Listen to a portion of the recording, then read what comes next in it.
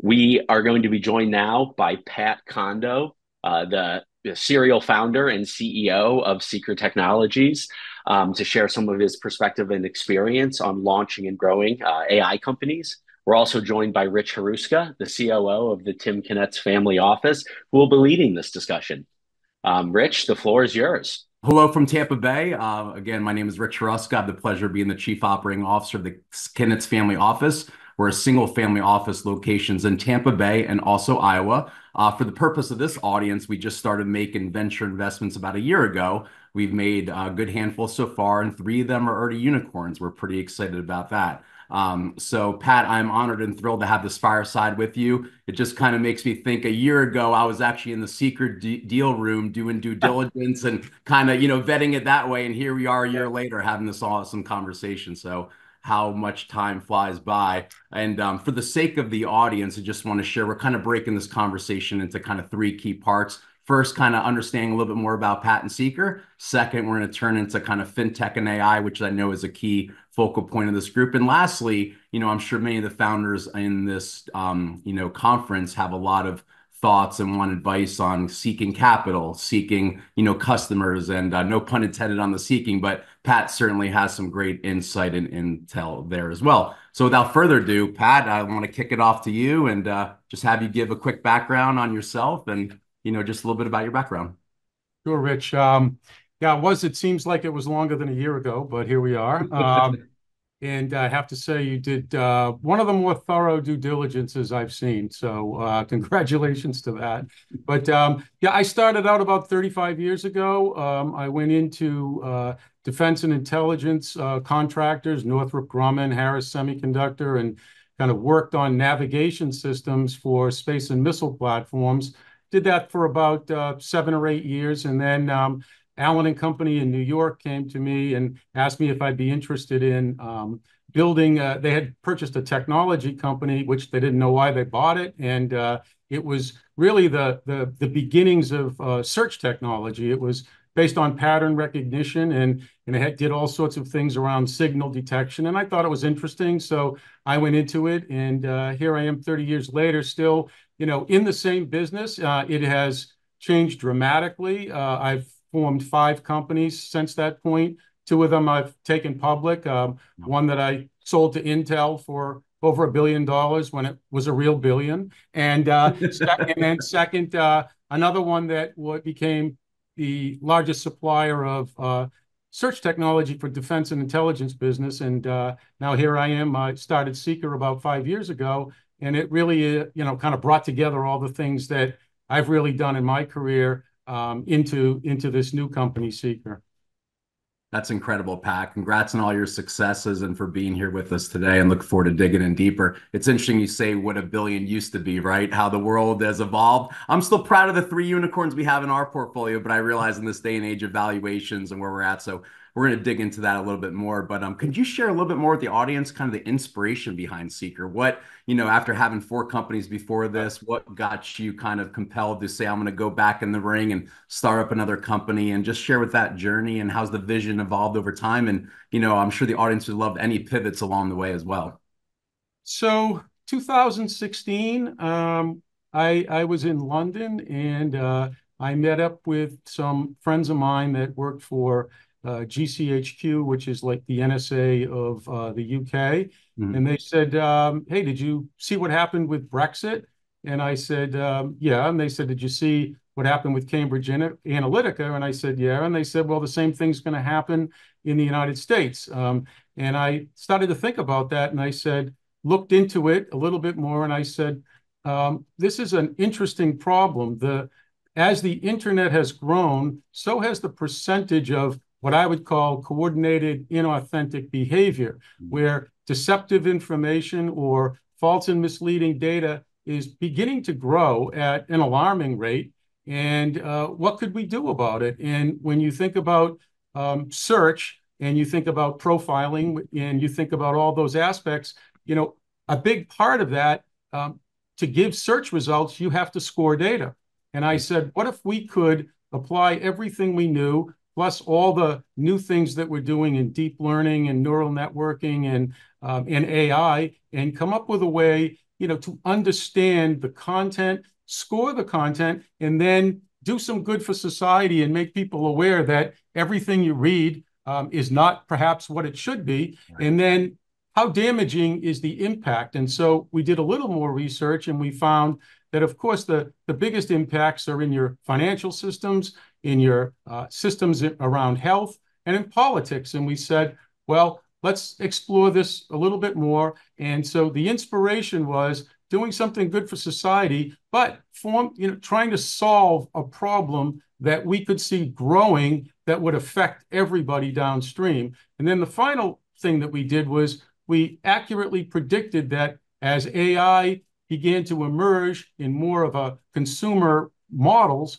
that the ability for somebody to create new content at a scale that's never been seen, and whether it's mischief or true malcontent, it's going to be destructive. And so Seekr was really born out of trying to solve that problem and then providing people with the tools and the technology to sort through the bias, the errors, what we call hallucinations, to really build a model today that can, be effective for them, either driving more revenues or preserving their brand or securing, new customers, any of those different things. But it all comes down to having trustworthy information and data to base your product on. Excellent. And you mentioned, by the way, that you sold a company previously to Intel. One thing that dawned on me as I got to learn about the Seekr story was how they were reconnecting with prior companies and founders of theirs and wanted to understand what you're building today. I'd just be curious to get you to share with the audience kind of the importance of them seeing the behind the scenes technology and the underworkings of what you're building and how that mattered what you do today. So so technical companies that are technology companies, the very first step in any diligence is not the business, it's the technology. Does it work? They've all seen a million PowerPoints. They can see everything, but at the end of the day, they want to test it. They want to run it against large volumes. They want to run it in the environments that you say it can run in. They want to see if the problems you say you can solve. So the rigor involved, really, when you're dealing with another tech company, is almost the not invented here syndrome, where you have to go through and prove that you can do what you say you can do, and you're an expert in that area. And that's what we had to do with Intel and with all of the technology partners. And once we were able to do that, the business propositions naturally flow. Right. That's incredible.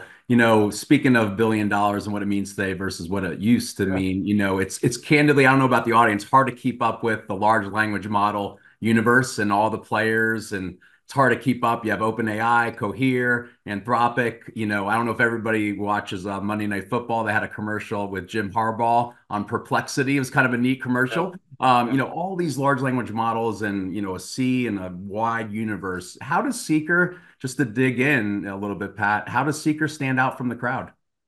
So its focus, and it's on a particular problem, and that we have all of the background and all of the tools and the assembled workforce to be able to solve, because we knew the problem was not small. It was present across all verticals. And we felt that the idea is solve it for a set of verticals, get lighthouse customers in those verticals, and prove that you can do what you say you can do and do it better than anyone else. And then once you can do it, you can expand vertical by vertical across the spectrum, because it's a common thread. It becomes more of a horizontal product as opposed to, say, a deep vertical. And that was the approach we took. So we stand out really as the only company today that can build products that can remove errors, bias, put trust back into the quality of the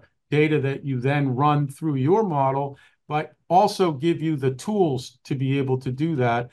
So all of that is really kind of the functionality that we provide.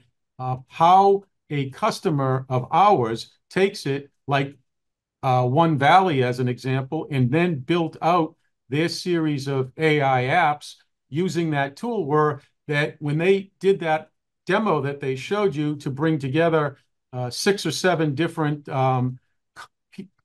companies from the web, they sorted out a lot of garbage because, when you do a search result, there's people are putting popular content to the top of the list, not credible. And so part of the whole process was what One Valley showed you were the most credible suppliers of the information to be delivered to that customer base, as opposed to here's just a set of the popular data, which could contain, as they say, hallucinations. Very good. Well, kind of to evolve the conversation, I know a lot of the audience wants to know about fintech and financial services, how it relates to AI. What kind of impact do you anticipate and see in the financial services industry and AI coming together? Well, so some of the guests have talked about certain areas of where security is important, where privacy, where fraud, those areas are very important to, the total picture. But there are other applications of AI that are also important. And so what we look at are things like in the FinTech arena, or let's call it finance vertical, what we're looking at is building intelligent agents and building rational agents so that a consumer could essentially set up some tasks that they are interested in around finance or around personal finance or around their own wealth management or around, understanding content. And this then can evolve where you can create your own agents, and then the uniqueness of a particular finance individual or a firm becomes how well they use those agents. So intelligent agents that can go out and learn by experience, rational agents that can, build a portfolio or a profile based on your interests or your actions. This is where we see the broad use of these kinds of technologies, and companies like One Valley will start to develop those and others that we're working with. So we're in a part of that is for those agents to be effective, they need to screen the data that is going into giving you a recommendation or giving you a suggestion or taking an action on your behalf. And that's where all of the signal analysis and detection that we do comes into play, because now those agents, you're going to now trust those agents. Today, you may not trust them to make a stock transaction or withdraw money from your bank account or sign up for an insurance policy, but in a few years, you'll want to. Excellent. And building on that, how do you handle kind of the ethical considerations, bias, privacy, a lot of sensitive data? How are you kind of attacking that challenge?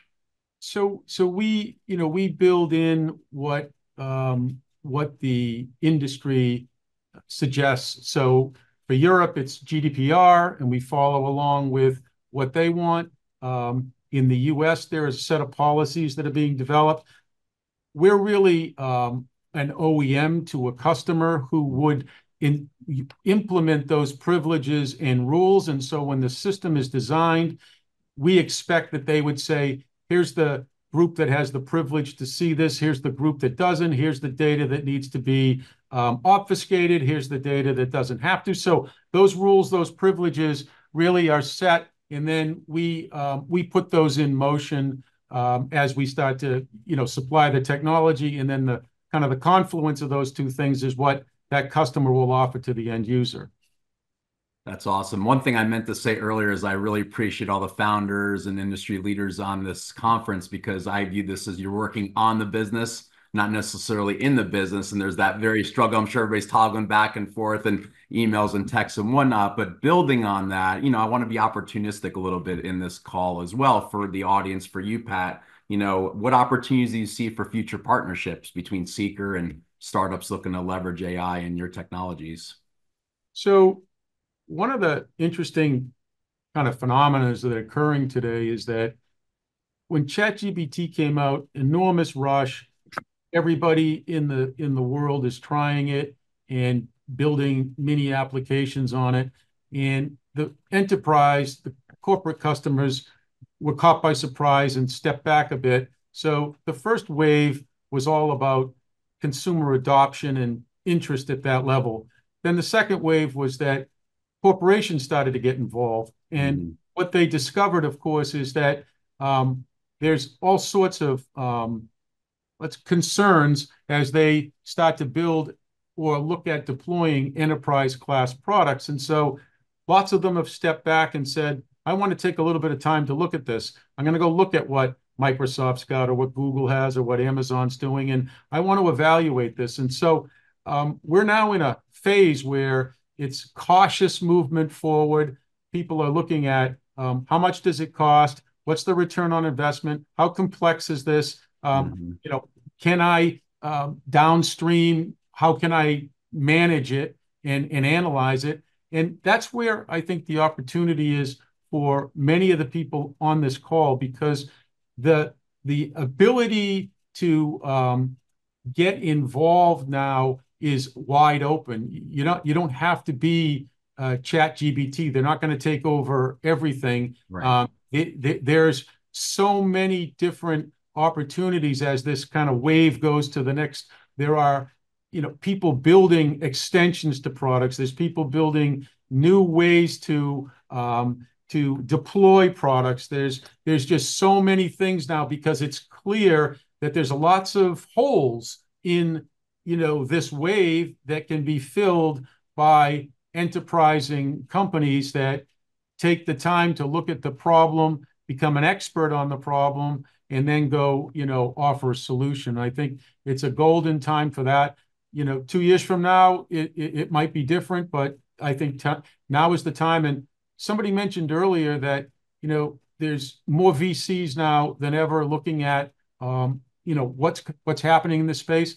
I'd also offer one other recommendation, and Rich is a perfect example. There are family offices who are extremely active in this space. There are something like 40,000 family offices that have, net worth of $1 billion or more that are investors. And I would tell you that again is an opportunity to take advantage of. No, that's excellent. And before we turn into kind of one of my favorite segments, which is kind of, the advice for founders in the room, anything else on the fintech and AI side that you wanted to offer, Pat, or anything No, uncovered? look, I think, the challenges are in those two arenas are well known. It's what is the provenance of the information, what's the lineage, and what was the objective. And in all cases, having an understanding of that data is going to give you the ability to get results that can be measured and can be trusted. And I think that's a common thread, whether it's finance, whether it's healthcare, whether it's insurance, anything that has to do with money or health. Those three things are invaluable to providing a solution to a customer. Excellent. Love it. I think I've shared with you before, Pat, in a prior world, I helped lead a technology accelerator. And every time I'd sit down with founders, we'd have a lot of topics, but they want to know about capital, Yeah. and capital, right? And Yeah. you've built many companies, you've Uh, fundraised for them in different ways. I found your approach to Seekr was refreshingly unique and one of the reasons we leaned in. And I'm glad you've evolved from where you were too. So, yeah, can you just share a little bit of the Seekr fundraising journey and just tips on fundraising overall? yeah. So when I first had to fundraise, it was the hardest thing in the world because I had never had to ask for money before, except Mm. for my father, who would always say no. And so when I had to go fundraise, I found it was a real unique skill that people had. And so I didn't know how to do it. And I was fortunate that the bank that I worked with, did a lot of it, but I sat and watched how that got done. And it's a real art how to do that. And so I've raised money publicly through, raising money as a public company. Privately, I've raised money through, investors and VCs. But when I went forward here with Seekr, I decided that, having gone through all the things I've gone through, that this idea of raising money through family offices, high net worth individuals, that channel has now come alive. 20 years ago, it really didn't exist. It was hard to find. Now it's a real lively channel where family offices and high net worth families have decided to do their own investing. They're smart enough to do their own diligence. They hire people that are experts in that from all the big funds, from all the big fields. So, and they are really, sometimes they are first movers because they are people that built their own companies. They're first generation builders, and they know what it takes to build a company. And they look at, who's in front of me, and am I going to trust this person with my capital? And what is it that it's about them that is reminds me of me, so I'm going to invest. That's not the same as a VC. That's not the same as an institution. They're managing somebody else's money. Right. This group's managing their money. And there's a big difference. Now, building on that, I remember you had shared that one of the strategies was that you believed the minute you go to that next level, there's going to be more perspectives, opinions, et cetera, which there's a lot of good, but you were also trying to build out the model, build out the company. So if I'm understanding, you were pretty intentional with not going the That's right. level of institutional too early on, right? Yeah, I felt like that I had, at this point in my life and this point in my career, that I had the right idea and that I was headed in the right direction. And I had, synthesized everything that I needed to do to get to that point. And there were lots of doubters along the way. I can remember when I first announced that we were going to go in this direction, half the company kind of moaned and quit. And but I didn't care because I knew it was the right thing to do. And so, you have to have I think, the strength to be able to do that. And lucky enough that I've been around a while. I had great friends, great advisors, great mentors. I know a lot of people are very young that are looking to do the same thing. And that's a huge advice that I would give you is find a mentor, find somebody that's done this before that can sit there and give you the confidence or give you the assurances to go be bold like that, because oftentimes you can bend to somebody else's point of view because you think it's going to satisfy a short-term type of scenario, and then it won't work. Your company won't work. So that's a big piece of advice that I would give people is if you've got an idea and you've done the work and you're the expert, stick with it and surround yourself with people who will be supporters. Yeah, one thing I just thought about, Pat, and I think it's relevant for this audience is, of course, investors are expecting you to show your trajectory and hockey stick. They're expecting the technology to be there. There's a lot of high expectations. There's more investors, but the game has evolved. So I really think the temperament, the culture of the team, the founder themselves really matters. And one thing I wanted to share with the audience, my first time meeting Pat after we had already made a decision, and this was before we did follow-on rounds. We sat with him for a good 2 hours.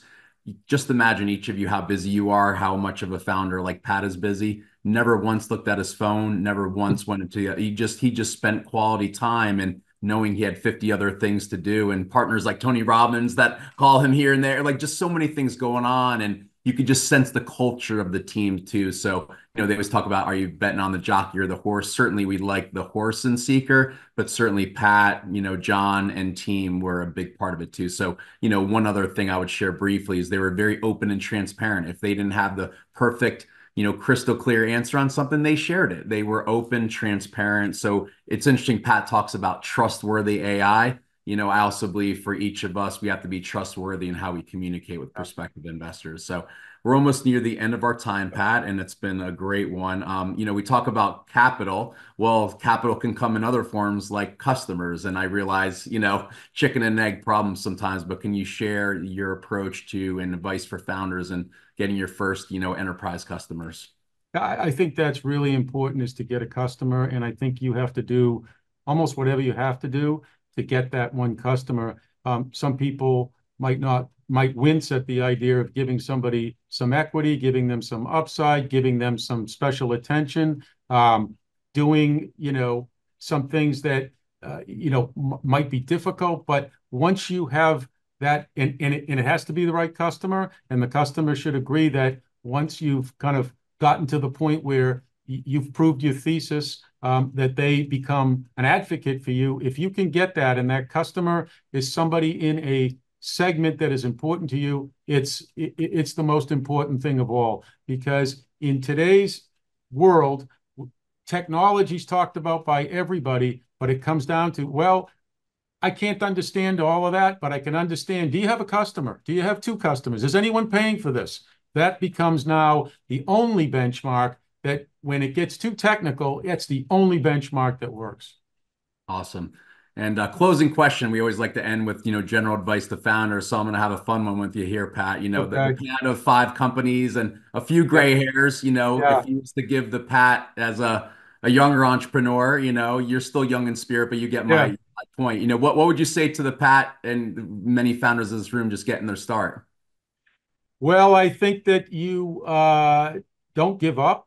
I think that there's plenty of um, parts of the journey where it looks like you should give up. Mm, I'm a person that had a straight line up until it went down, and I wasn't accustomed to that. And during 2007 through 2009, I went through a pretty difficult period, but I didn't give up. I did whatever I had to do to keep going. So I think if you give up, you'll regret it. So if you choose to go down the path to build your own company, don't give up on it. You have to just keep going and find every way to accomplish it, and you will do it because lots of people give up. So you've got that benefit that it's only a small percentage of people that don't. But if you get through that, you win.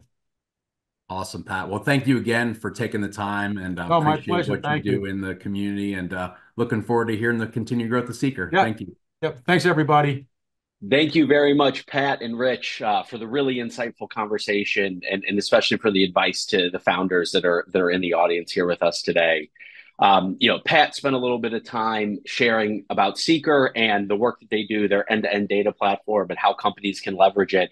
If you ever want to take advantage of Seekr's platforms, you want to connect with their AI advisory team, you can use the QR code on the screen to schedule a consultation with one of their AI experts. But incredible team, our trusted AI advisor for our AI initiatives, and a great platform early stage founders can look forward to using.